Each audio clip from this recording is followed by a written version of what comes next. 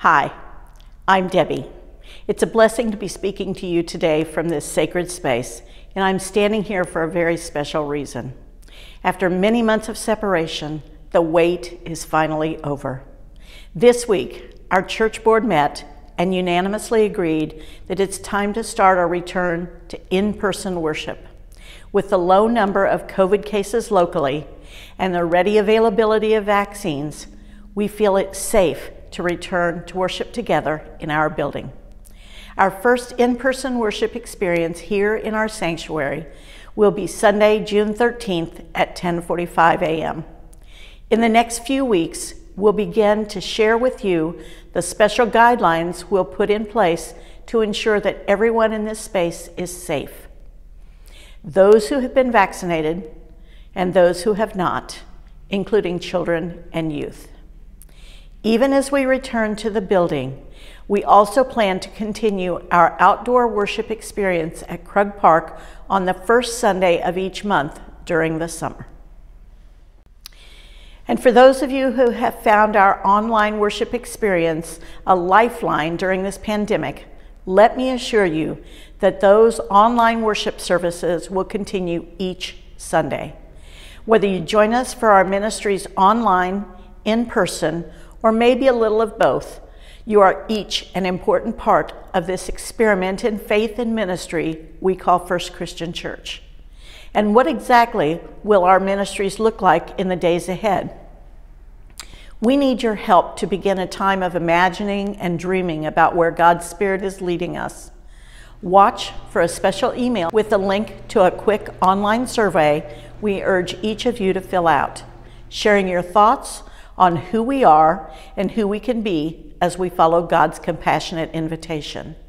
And let me thank each and every one of you, whether you've been part of this church for years or you just joined us in the past few weeks. Your commitment and your presence make all the difference as we continue to be a faithful, radically open, and welcoming community centered in the grace of God and the way of Jesus.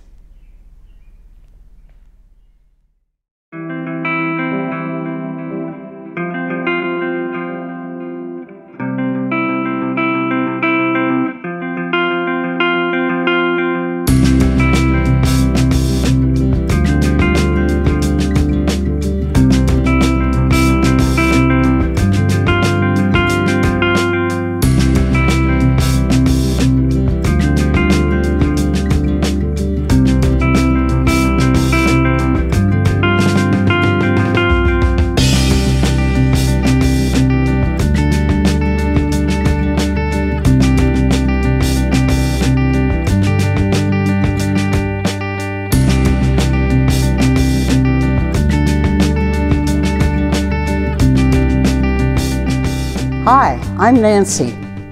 Welcome to worship. Welcome to this sacred time together. No matter who you are or where you are on life's journey, you are welcome here.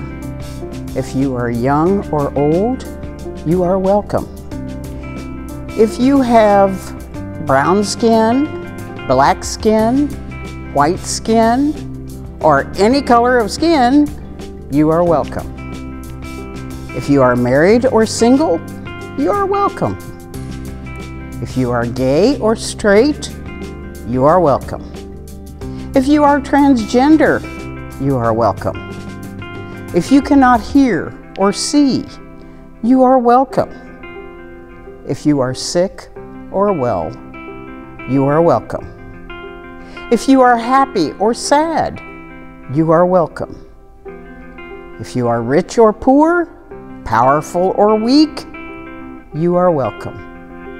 If you believe in God some of the time, or none of the time, or all of the time, you are welcome.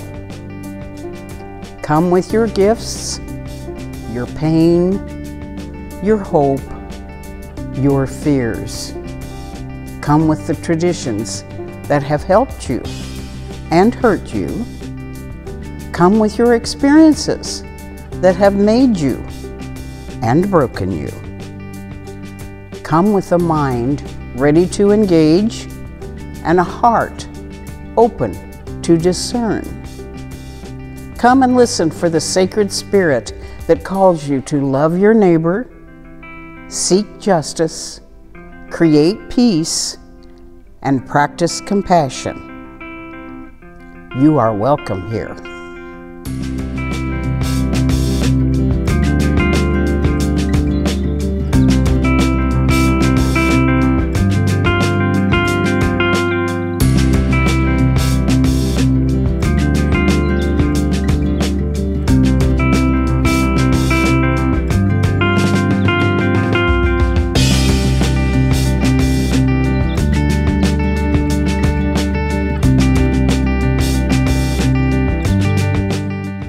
Everybody, Pastor Brian here. It's great to have you with us today for this time of sacred worship together.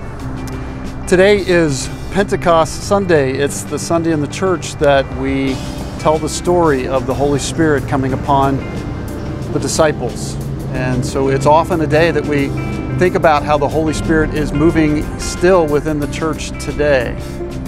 The Spirit is that symbol that we use to think about newness, about God bringing a change, God leading us in new directions and new paths. And that's certainly true for us right now as a church. There's all sorts of new things happening. We're getting ready to return to in-person worship and in-person gatherings as part of who we are as a church.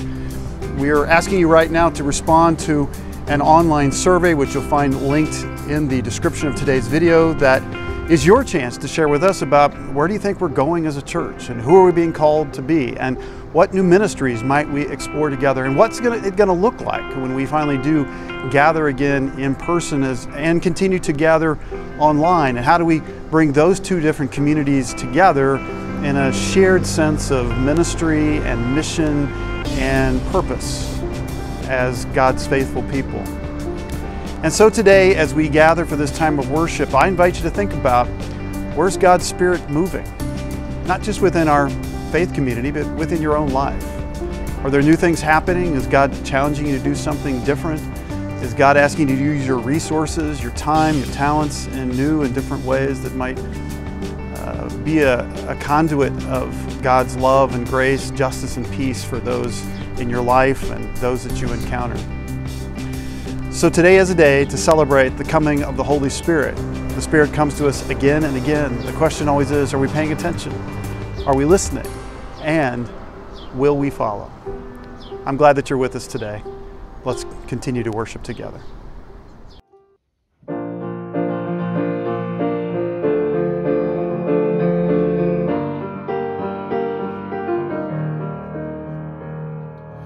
I keep fighting voices in my mind that say I'm not enough.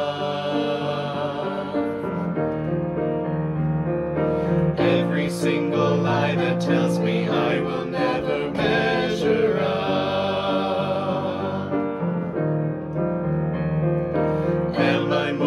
just the sum of every high and every low. Remind me once again just who I am, because I need to know. Oh, you say I am loved when I can't feel a thing. You say I am strong when I think I am weak. And you say I am held when I am falling short. And when I don't belong, oh, you say I am yours. And I believe, oh, I believe what you say of me. I believe. The only thing that matters now is everything you think of me.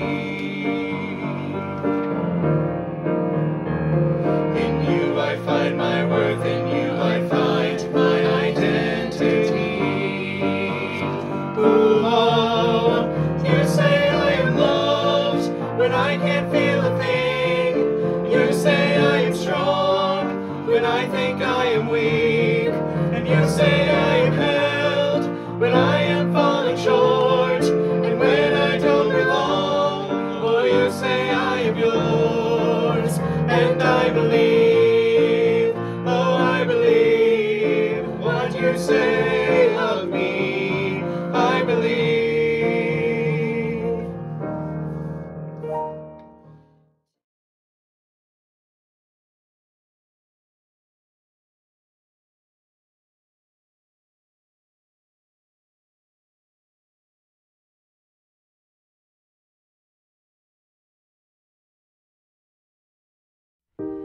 Hi, I'm Carol Pittman, co-chair of our Christian Education Ministry. Today, we want to take a few minutes to celebrate the education ministries of our church. Of the many things that could be said to define who we are at First Christian, we are without a doubt a community of learners. We know what it means to honestly wrestle with Scripture, to struggle with theological challenges, and to keep our minds open to the many ways of understanding the Bible, Jesus, God, and the life of faith. As followers of Jesus, one often referred to as Rabbi, we know the value of learning, of striving to know more of God's creation and all that it has to offer. And so today, we wish to honor those in our faith community who have reached a new destination in their lifelong journey of learning, graduating this spring with degrees in higher education. Today, we pray a special blessing on Beth McClanahan, our Director of Music, graduating with a Bachelor's of Music in Technology and Performance from Missouri Western State University. Harrison Mears, graduating with a dual degree in Biochemistry and Molecular Biology and Biology with a concentration in Botany, with a minor in French. Harrison admits to being a bit of an overachiever. Félicitations, Harrison. And finally, Jesse Lent, graduating with a Master's in Divinity from Central Baptist Theological Seminary. Jesse's degree is one of the last steps toward his ordination in Christian ministry, happening in June. As a sign of our blessing and support for each of these friends in Christ, our congregation will be giving them each a gift on your behalf to inspire the next step on their faith and educational journeys. Let us pray. Creator God, we give thanks for this day and for the lives of these graduates. Give them strength, give them courage, give them a vision of the person you have created them to be. Endow them with the grace of kindness and compassion. Awaken their minds to the wholeness of your creation and a curiosity to seek you wherever they may go. May your blessings be with them always. Amen.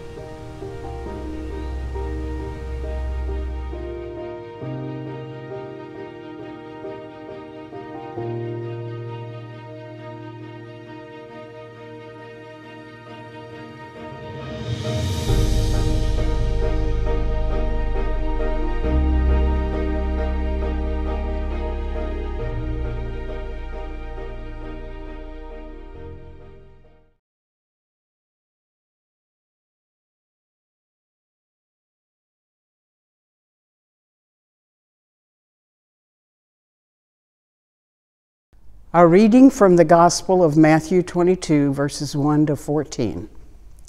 The parable of the wedding banquet. Once more, Jesus spoke to them in parables, saying, "The kingdom of heaven may be compared to a king who gave a wedding banquet for his son. He sent his slaves to call those who had been invited to the wedding banquet, but they would not come. Again, he sent other slaves, saying, 'Tell those who have been invited, look, I have prepared my dinner. My oxen and my fat calves have been slaughtered, and everything is ready. Come to the wedding banquet.' But they made light of it and went away. One to his farm, another to his business, while the rest seized his slaves, maltreated them, and killed them. The king was enraged. He sent his troops, destroyed those murderers, and burned their city. Then he said to his slaves, 'The wedding is ready, but those invited were not worthy. Go, therefore, into the main streets and invite everyone you find to the wedding banquet.' Those slaves went out into the streets and gathered all whom they found, both good and bad. So the wedding hall was filled with guests. But when the king came in to see the guests, he noticed a man there who was not wearing a wedding robe. And he said to him, 'Friend, how did you get in here without a wedding robe?' And he was speechless. Then the king said to the attendants, 'Bind him hand and foot and throw him into the outer darkness, where there will be weeping and gnashing of teeth.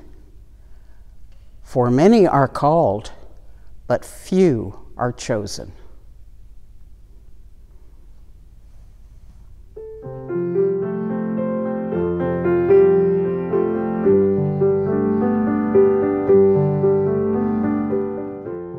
In recent surveys, when people in our country are asked to describe what comes to mind when they think of the Christian faith, guess which word is often at the top of the list? Sadly, and for many of us, maybe unsurprisingly, one of the top descriptors of Christianity is judgmental.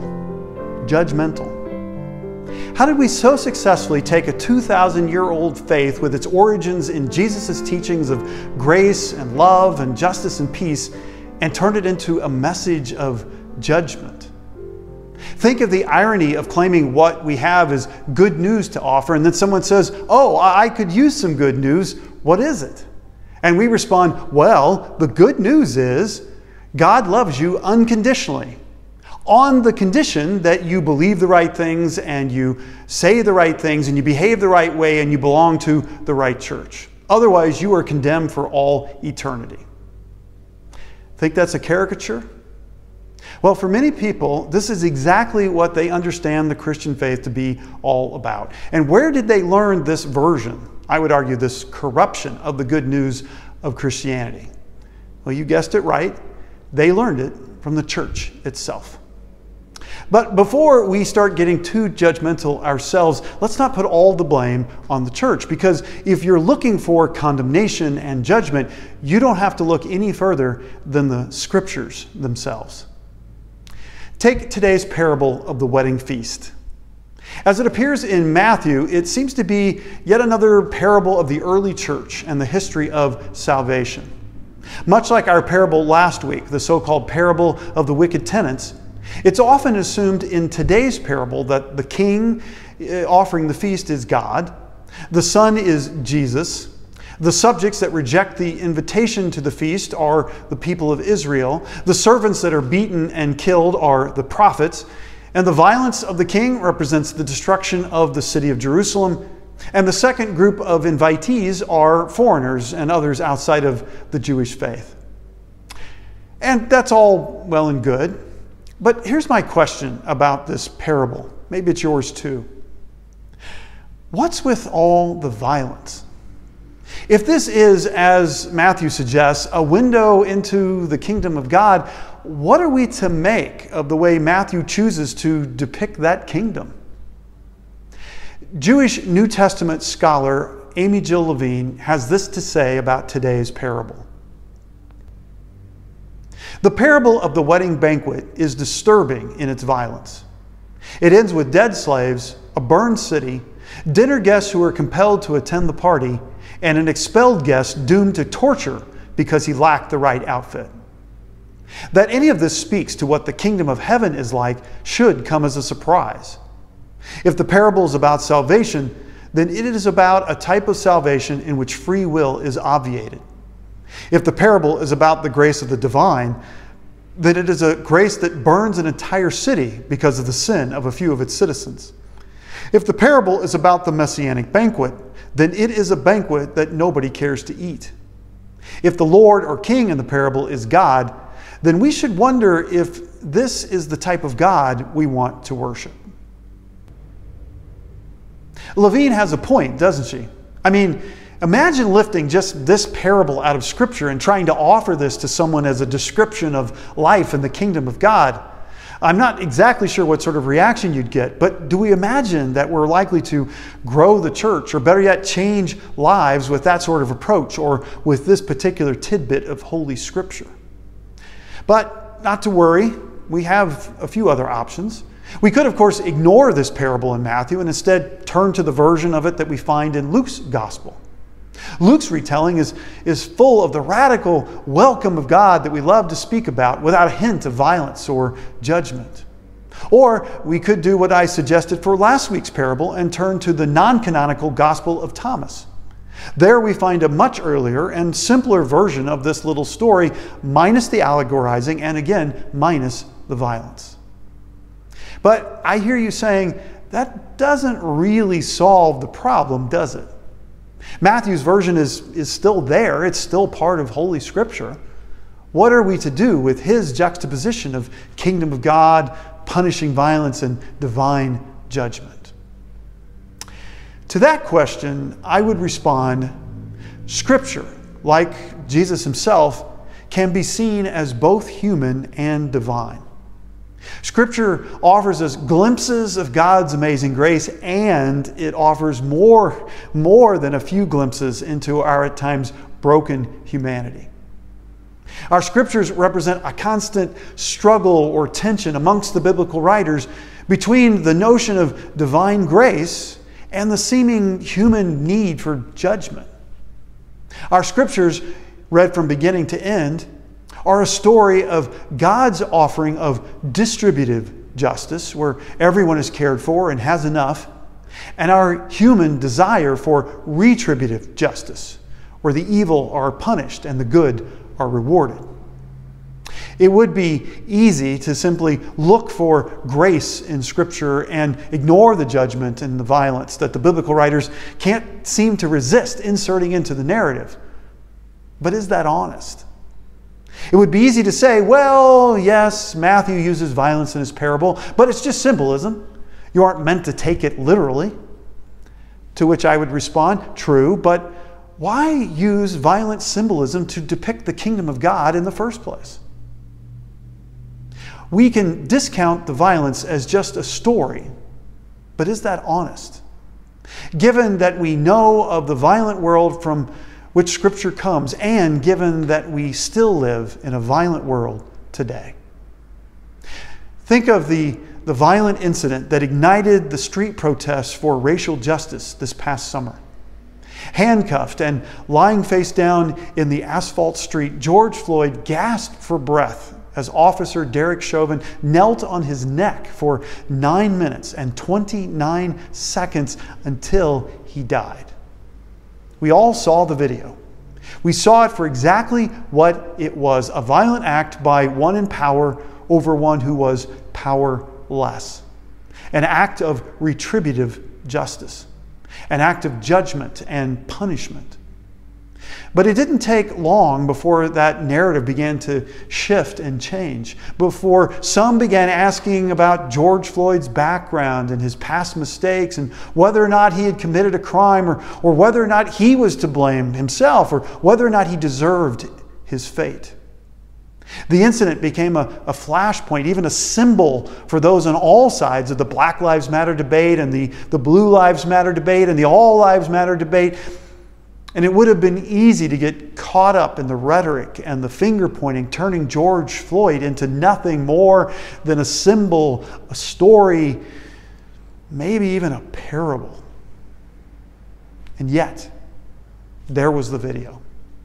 Try as we might to turn away, to make excuses for the violence, the video was there, confronting us, calling out the brokenness of a culture too focused on violence and judgment rather than grace and transformation. Just as that video calls us to see our violence for what it is, there is something to be said for calling out Christian language, Christian ideas, Christian proclamations and assertions and assumptions when they fall short of the radical gospel truth of grace and compassion and mercy, nonviolence, justice, and love. There's something to be said for calling out violent and judgmental corruptions of that gospel message, even when they're spoken by church authorities, even when they're professed by preachers in the pulpit, even when they come from the voice of Scripture itself. So we can choose to look away from the violence in today's parable, or excuse it. Or we can confront it, call it what it is, and perhaps even dare to tell a different story, one more centered in God's amazing grace.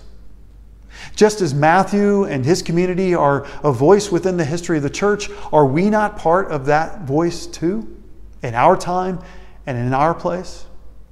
If God's Spirit of truth and grace is still speaking, and I believe that it is it not possible that that same Spirit speaks through us too as First Christian Church?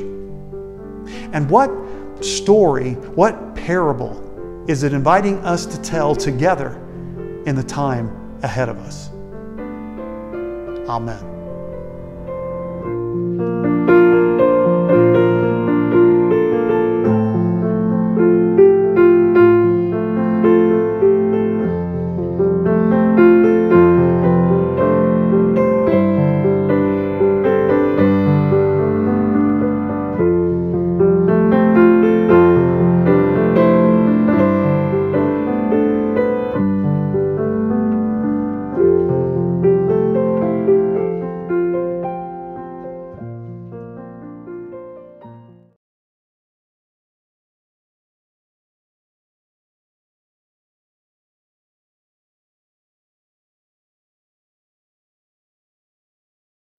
Hi everyone, I'm Katie.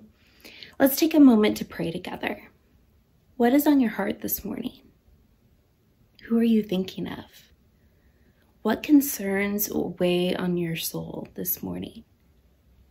Take a moment to think of them, maybe speak them aloud or drop them in the chat below as we meet together in God's presence.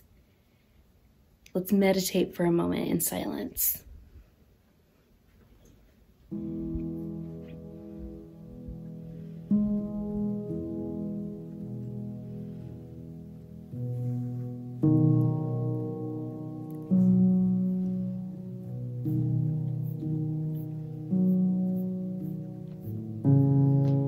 Let us pray. Creative Spirit, source of love, you open us to new life, new hope, new possibilities for a future lived in and through you.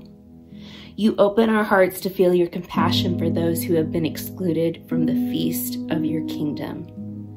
You open our ears to hear the cries of suffering in ways that we cannot fail to be moved. You open our mouths to speak truth that will build rather than tear down, create rather than destroy. And so we pray today for peace in the Middle East and other corners of the world where your people choose retributive justice and violence instead of reconciliation. We pray for healing for those countries around the globe where COVID-19 continues to be a major threat to public health. We pray for those in our country who face the injustice of racism each and every day. We pray for those on the streets of our communities who are desperately in need of shelter, financial assistance, and mental health resources. And we pray for all of those who are hearing this today, for the needs each of us carry, many in the privacy of our own hearts, as we seek healing of body, mind, and spirit. Source of love. You open our understanding to new ways of living that do not diminish anyone. You open our eyes to see a vision of this world as you would have it to be. Give us the courage to continue to seek your presence. Give us the courage to make that world a reality. Give us the courage to seek the beauty of the world and the needs of the stranger and the cries for justice and within our own hearts. Amen.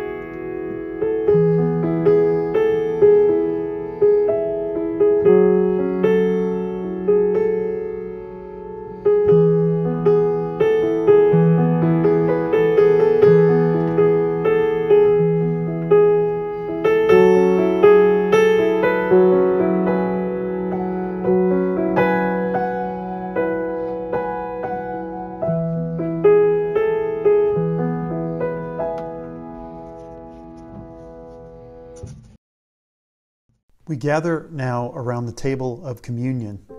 This is a table where all are welcome and all their God-given diversity, so you are welcome here too. You're invited to use whatever you have at hand to use as the bread and cup, or you may simply participate symbolically today. So remember with me the story of our faith. Scripture tells us how Jesus took bread, how he blessed it, he broke it, and he gave it to his disciples, saying, "Take, eat. This is my body, my life, which is lived for you. Do this in remembrance of me." And we remember how after the supper, he took the cup, and he poured out the wine. And he gave it to them, saying, "This is the cup of the new covenant, poured out for the forgiveness of sin. And I tell you, I won't drink again of this fruit of the vine, until that day when I drink it new with you in the kingdom of God's love." Let us share now in the Lord's Prayer using whatever words are most familiar to you.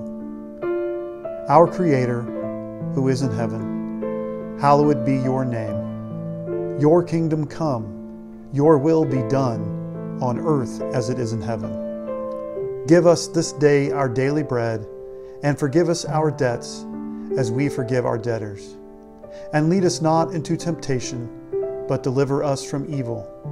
For yours is the kingdom and the power and the glory forever. Amen.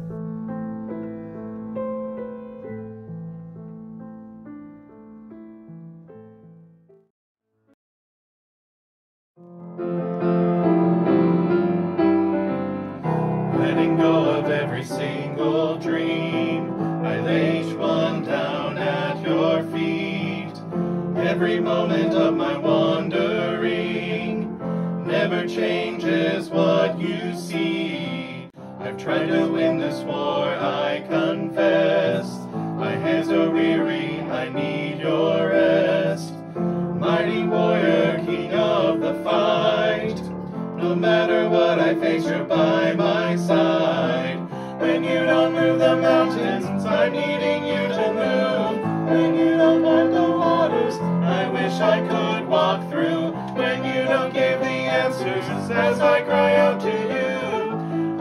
trust, I will trust, I will trust in you. Truth is, you know what tomorrow brings. There's not a day ahead you have not seen. So in all things be my life and breath. I want what you want, Lord, and nothing less. When you don't move the mountains, I'm needing you to move. When you don't part the waters, I wish I could walk through. When you don't give the answers, as I cry out to you, I will trust, I will trust, I will trust in you. I will trust in you.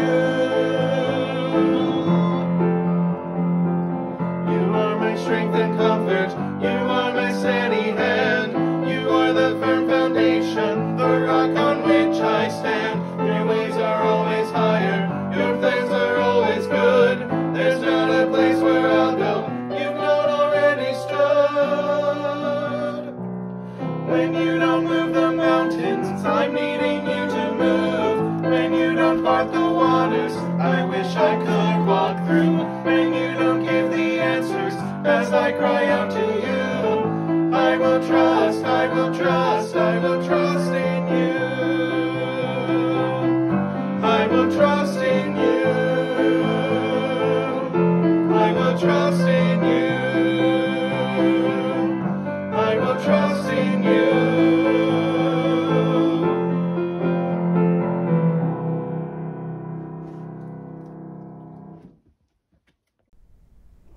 Thank you for joining us for worship today. Maybe as we journey now into this new week, we could think of ourselves as those who celebrate at the sort of wedding feast where all are truly welcome, where love flows with abundance, and where there is a seat of honor at the table for each of God's precious children. How might we, in the week ahead, help to create glimpses of that sort of wedding feast wherever we go? In the ways that we treat others, in our attention to true justice, in our practice of peace, and in our call to share God's amazing grace. Go now, knowing you are one of those who God welcomes to the wedding feast. Go now, knowing your own belovedness. Go in peace. Amen.